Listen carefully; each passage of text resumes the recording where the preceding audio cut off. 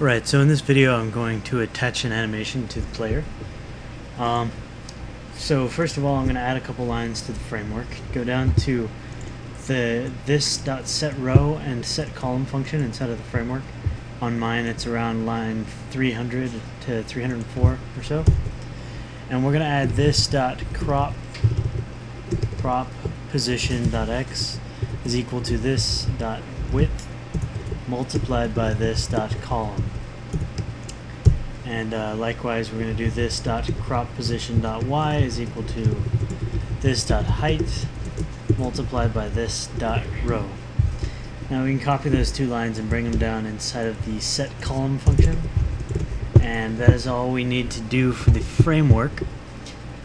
So now we're going to go into the actual player function and update it. So first we're going to add a boolean up here, this.moving.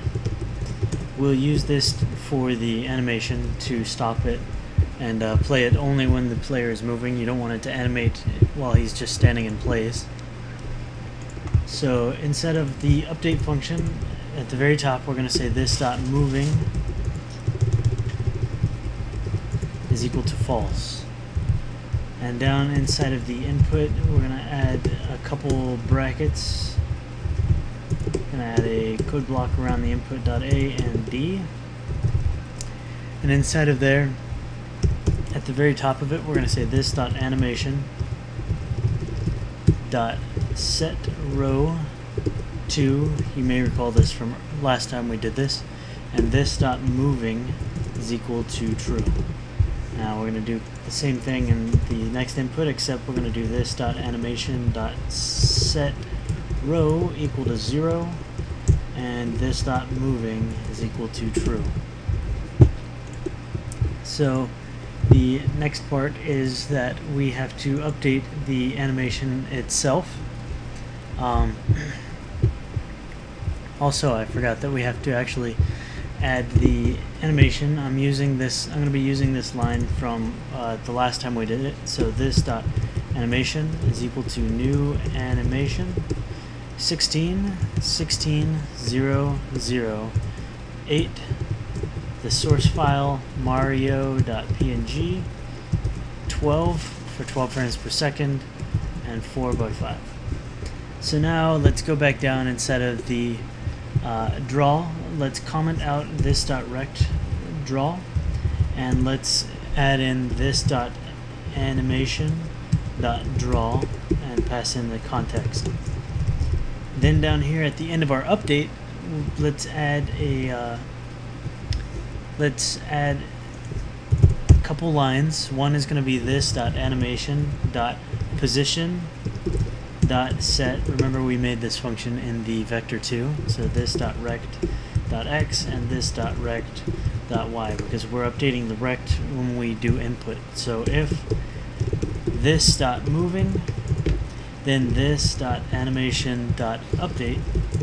Otherwise, this.animation.set, we're going to set the column to 0. So this will set the column of the animation to 0, which is the standing still position if you look at the image. So let's check our code and see if it worked out. I need to update my login. Now let's refresh it, and there he is. He moves really fast. We can't really see the animation because he's moving too fast. So let's lower the gravity so he doesn't fall so fast, and let's put his move on the X and Y, or the X when we push down the keys, to 1. Let's set his gravity to 2. Alright, and let's go ahead and play that, see how that looks. That's better. Now you can see he's moving. He's a little bit off of the ground because we haven't adjusted his rectangle. So if we go back into the rectangle here at the top, let's change these both to 16, because now he's 16 by 16. And let's refresh. Now he's down on the floor. You can see when I move, he does the proper animations. and he'll fall off the side too. So that is it for this one. In the next video, when I get around to it, we will do some jumping so that we can make him jump. Yeah, so that is it.